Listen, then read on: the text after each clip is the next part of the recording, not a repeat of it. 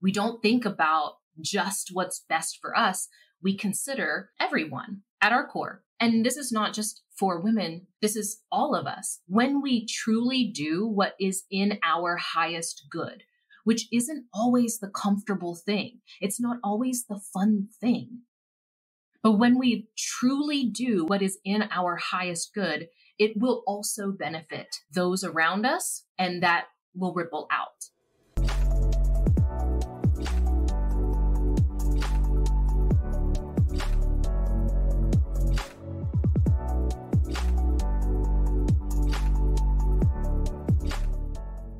Welcome back to another edition of Euphoric Evolution. And I'm so excited for today's conversation, mainly because this was a pretty requested topic in one of my highest level groups, and it's timely. In fact, if you are at all on the spiritual side of TikTok, of Instagram, or if you're in consciousness spaces, there's been a lot of talk about this age. And of course, a lot of people are talking about Pluto moving into Aquarius. And while that's part of it, what I'm also speaking about is this period that we're moving into, period 9 in Chinese astrology. And what's really important about this time period that we need to note is that there is some specific opportunity, especially for women going into this age. So first of all, we have to address what is the age that we're coming out of, right? So we're coming out of this period of time where young men really ruled, right? We saw a lot of the rise of Elon Musk and Mark Zuckerberg, and things are going to be shifting, right?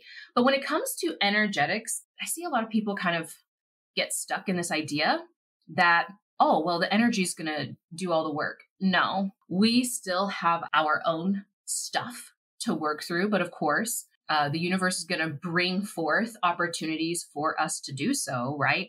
But we still have to do the work. So this next period, especially if you are a woman who's going to be 35 to 55 over the next 2 decades, this is really this is our time. This is our moment. This is our time to shine. So what we're going to see is this extremely fast transformation systemically. And this time period is going to carry a lot of revolutionary type of energy. I'm talking about to the degree that we probably can't even fully fathom. Obviously, shit is not working, right? I think we can all agree that it's not working. And everything does seem to be crumbling very quickly. But we're also going to see things be built up relatively quickly. And why it's so crucial and why I'm having this conversation with you today is because ultimately what we need is for conscious women to be ready for this age and to really be mindful of what is necessary for us to not only succeed, but also what's necessary for all of us. Because when conscious women actually step into their leadership, it's not going to be every single woman, but there are some of us who are called for this period. We literally came here at this time for this period to introduce new ways of doing things that are more equitable, that are more mindful of everyone and inclusive in considering everyone's well-being, right? So what we're going to see at this time is a really huge increase in the possibility of visibility, right? For the possibility of women who are in this, I don't want to say middle-aged, but it is kind of like middle-aged. I'm about to turn 35. So saying that I'm going to be middle-aged it feels weird. But if you're in this age, I guess that's what we'll call it. But this is really your time to shine. So huge opportunity for you to be recognized for your insights and your ways of being to be even more valued. And we're going to see the rise of prominent female leadership. I look around a lot of spaces, and even in the spiritual space, no hate to the men that have come before, we don't see a lot of the top leadership, even in the spiritual space, identifying as woman, right? We don't see that happening very much. There's like, we could probably count on one hand. So huge opportunity there. Also, during this period, we're going to see a decrease in our ability to be pressed or impressed by material just for the sake of materialism, right? So we're going to be really examining overconsumption and, how things look versus depth, right? So we're going to see this rise in the value and how we value purpose and passion and our connection with spirit or our essence, right? We're already starting to see this shift, especially with younger generations like Gen Z, and my son's a Gen Alpha. And these kids are, I say kids, but even if you're Gen Z, not a kid, the way this next generation is rolling should be very inspirational to us because they are prioritizing being human and prioritizing life and living and expression, self-expression, right? Over just accruing and hoarding as much as possible, right? Now, this doesn't mean that you need to go in order to be a feminine leader and become a pauper and not enjoy nice things. Obviously, I enjoy nice things. My Taurus in the 10th house, got my Jupiter there, got my Mars there, right? I love me some luxury. However, it's going to be more about the experience of things versus the acquiring of things, right? We're also going to see in this time period an increase in tech and a lot of innovation. And I know that so many people, especially spiritual teachers, I see are nervous about that. And yes, everything has a shadow side. However, on the flip side, this rise in tech is presenting us with this opportunity to really explore, well, what does it mean to quote unquote work or create without having to for survival? And we're going to have to reconsider how our entire society is structured on working to survive, right? We are going to be seeing a shift towards actually pursuing and creating from purpose even more. And we're going to see those who are not pursuing things from that place starting to struggle more. And it's going to cause, well, it's already causing, I see it every day. It's causing these identity crises because if your entire identity is wrapped up in the work that you do to survive, and now you can get to a place, and I'm very hopeful, maybe too optimistic, but I am hopeful that we will get to this place where the miracle of your birth by itself is valuable, and your existence here, just by being here, is perceived as valuable. And that we get rid of the idea of like, you need to be a slave to the wage. So I see that technology in this next 2 decades is going to be so incredible for giving us more opportunity to be more creative, more innovative, and more in touch with spirit, which seems weird when you talk about tech allowing for you to be more connected to spirit, but that possibility is there. I'm saying the possibility is there because it is a possibility. It doesn't have to become the reality if we each don't play our part in this. The other thing that this time period is really going to be bringing through is that this is going to be a time for action. Now, if you are a feminine leader, you're probably like, but I'm tired, right? This is why we're seeing so much of the increase of like soft girl life and trad wives, and we desire more ease and more flow. We can have that. It can be both and, but what we're going to be seeing is that it's really going to be, we are going to be creating, right? And that does take action. It does take action to take massive inspiration and then turn it into something. Now, if you are new here, you're like, okay, so who is this Makosi chick? Why should I listen to her? What does any of this have to do with anything? Well, I can tell you that, well, at least why I think you should listen to me is that number one, I've created a very successful 7-figure business, and I've worked with incredible conscious visionaries, some of them 7 and 8 figure entrepreneurs, C-level executives. I've worked with celebrities as their spiritual mentor and guide. And this really is my calling, is to support leaders to step into their conscious calling. And many leaders now, maybe you as well, have been experiencing what I call the void. I teach a lot about this concept called the void, which is this period in time where the identity that you have built up, it turns into essentially a prison in your own life.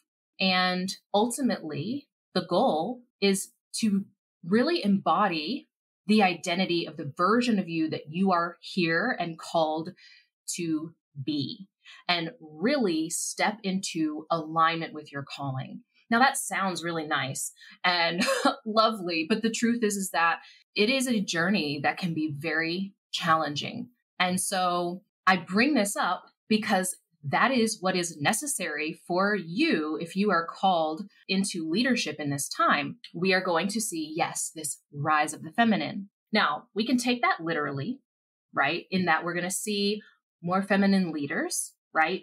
Getting more recognition and publicity, right? I've been very blessed to be featured on some really incredible platforms like Entrepreneur and Success Magazine and all the major news outlets and the doctors, right? And we're going to start to see more leaders in those places, right? As like the norm. So that opportunity is there for you. However, those opportunities do require inner work. So in our conversation, I've just jotted down some of the things that you really want to be mindful of, identifying how that's showing up in your life right now, but also getting a hint to what themes are going to be popping up for you to work through. So as a feminine leader, you know what? Let me pause on that, because you know what? Even if you're not a feminine leader, if you are called to leadership, even if you identify as a masculine bodied being, you are going to be called to integrate with your yin aspects in this period. So we are also going to see more male identifying leaders also having to deal with this work, because we all have both of these aspects in us, some of us more so than others. So the first thing that I want to talk about is, with this opportunity for more recognition, for an increase in your reputation, for just more visibility on women in this age period, well, guess what that means for you? You get to work on your fear of being perceived. This one really gets me. Number one, this is my own work. So guilty, or raising my hand. This is one that I am for sure challenged with and consistently working through different levels of this. But this fear of visibility is actually a fear of being perceived. And we as a collective are not going to be able to move forward if we don't have feminine leaders who are able to be perceived. So if you just stay hidden, then obviously it's going to be hard for you to receive the recognition and. Now, the scary part, at least for me, first and foremost, the judgment of what the people you care about think of you. Strangers is one thing. Getting hate online is another thing. And that can be very triggering, especially when thousands of people are commenting, right? That's one level. But also it really starts first with moving through your fear of being perceived by the people in your life. This is so difficult for women because so much of our identity is wrapped up in who we're connected to, in who we love, in our ideas of, oh my gosh, is this going to make it difficult for me to find a partner, right? Or to make friends, and so on and so forth. So this is like one of the biggest things that I've been working on with clients, but that I just see across the board. This also is a collective pattern that we get to work through together. because for literally 2,000 years, we've perceived women as existing solely to support the destiny of her partner and her children. And I am here to tell you that even if you do not embrace or understand the concept of reincarnation, which that's a conversation for another day, but women have their own destiny. We don't come into existence solely for everyone else. We have our own gifting. We have our own genius. We have our own callings. Now, sometimes those callings are very much to support those around us, right? I don't want to downplay that, especially I'm a mother myself. Part of my calling on this planet is for sure to mother in a very specific way, because from my perspective, my son chose me. But I've been in a lot of spiritual spaces where there is a concept that the woman's entire existence is just to sacrifice. And so we take on and build these entire identities around how much of ourselves can we give up in order to do as what we see as being supportive to others. We've got to understand, especially moving into this next period, that our innate way of being takes others into ourselves. Now, there are for sure women who have experienced certain kinds of trauma and have molded themselves out of that way of being, recognizing that. But at our core, we consider and take the holistic, and we take the community into our decision making, into our thoughts, into how we make decisions. We don't think about just what's best for us. We consider everyone at our core. So when we, and this is not just for women, this is all of us, when we truly do what is in our highest good, which isn't always the comfortable thing. It's not always the fun thing. But when we truly do what is in our highest good, it will also benefit those around us, and that will ripple out, right? The ripple effect will happen. But if we continue during this next period to people please and sacrifice all of ourselves to the point where we have no energy to give to our calling, to the inspiration that's coming from spirit, guiding us to bring forth new ideas, new systems, new businesses, new art, and so on and so forth, we will all pay the cost of that, right? So as a collective, shift out of this idea that you should be completely sacrificing yourself, and then hopefully you have 2 minutes at the end of the night for yourself. No. That has to end. Another thing that I'm seeing is time for us to break some of our patterns around our lack of boundaries. Now, there's a lot of discussion around boundaries. Really, people are just talking about putting up walls. And that's not what I'm talking about. In fact, from my perspective, I talk about scaffolding a lot in a lot of different ways, this concept. But if we think of boundaries like scaffolding, there are these very solid parts to it. And then there's lots of room for flexibility in between, meaning there are some ways of being that you be first, and also that you require those around you to also embody. And this isn't you going and trying to force anyone to be, no. You just observe how people show up. You communicate when needed, right? But it's not that you're trying to make anyone be or do anything, but that there's lots of room for humanity in between. But boundaries are so important in this next period, because what I'm seeing as a more leaned back observer, I don't usually call things out, but there is an energy of tearing female leaders down to a degree I do not see happening to men, not even close. And humans are going to human. We can be spiritual and see the potential in others and hope for the best. However, when you are a feminine leader who is called in this next age, your work is very important. And you are here to be the guardian of it. So we are going to need for you to be your warrior self when needed, because the pettiness and the jealousy and the absolutely warped expectations that come with just being a woman, we have to be mindful that those exist and make sure that we have boundaries, that we have protections, that we have contracts in place.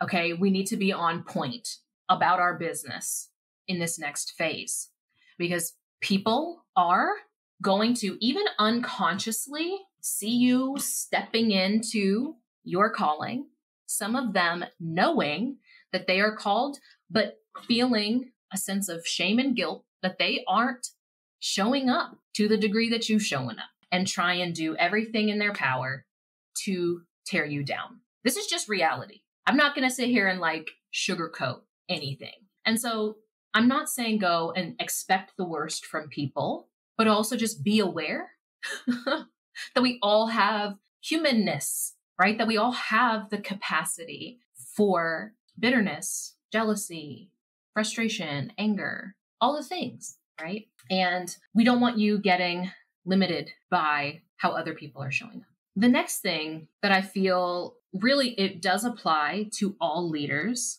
but we are going to see an even greater emphasis on the need for self-awareness in leaders. In fact, it is the pathway to your calling, to being in your leadership, in leading yourself first and foremost. From my perspective, self-awareness is the greatest tool. It is the greatest wealth. When you are fully aware of your strengths, of your weaknesses, of, how different experiences are showing up in your life to mirror yourself back to you, and you're able to take accountability and take that responsibility for your role, not taking everybody's ish as your own, but being able to recognize your role and where your power is. This is how we're going to be able to create the world that we want to see. It's funny because I scroll through the TikTok, sound like an old lady, through the TikTok, and we have this understanding that everything that we need exists within us. It does. And also, we have been so indoctrinated that most people don't know themselves. It's already difficult to know yourself. But when you exist in a culture that doesn't support you coming to know yourself, right? How many of us as children were given space and opportunity to actually explore our interests? No. We had a linear curriculum from point A to point Z. From every turn, we were told, oh, you need to go to school for this amount of time. You need to study this to be valued. Everything has to be about making money. Never mind your hobbies, unless you're going to be good enough to make money from them, right? That is all by design.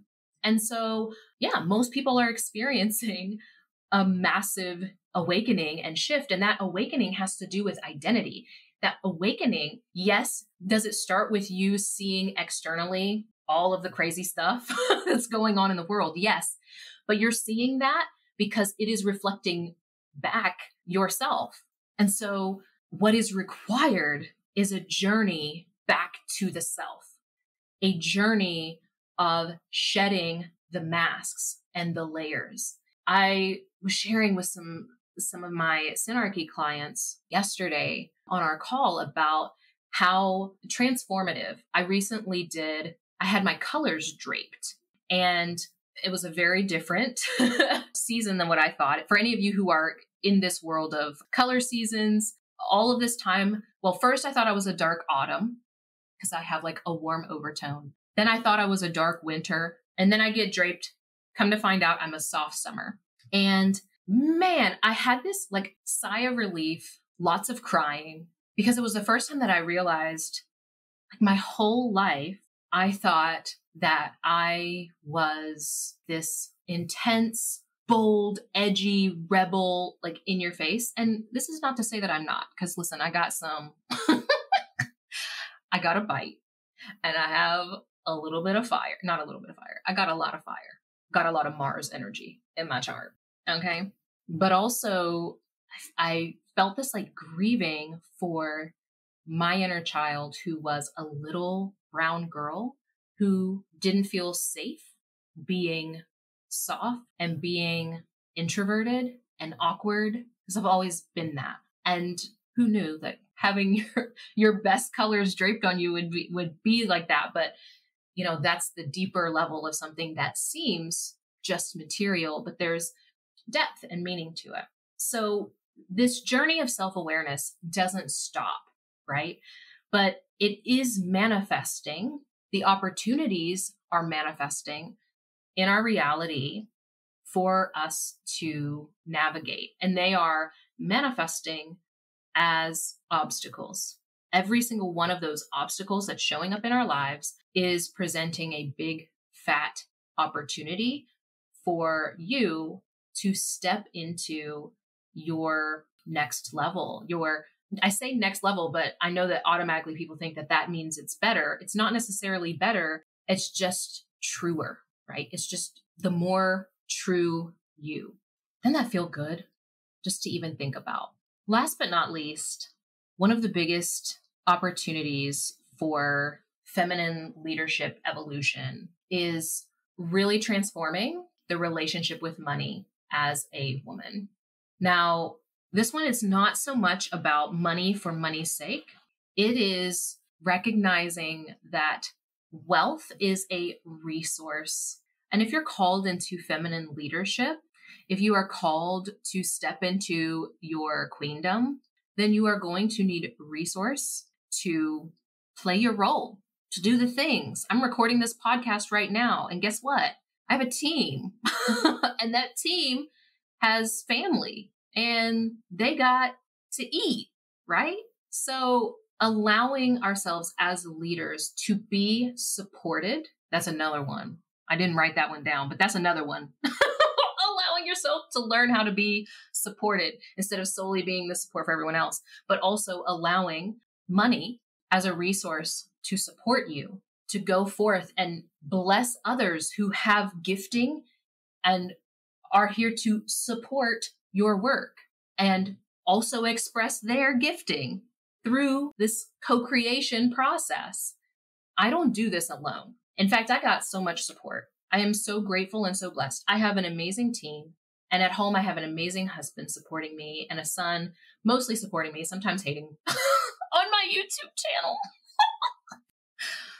You know, but also someone helping with my laundry, someone who helps with cleaning, which allows me to have more time and space for creativity and to be creating this.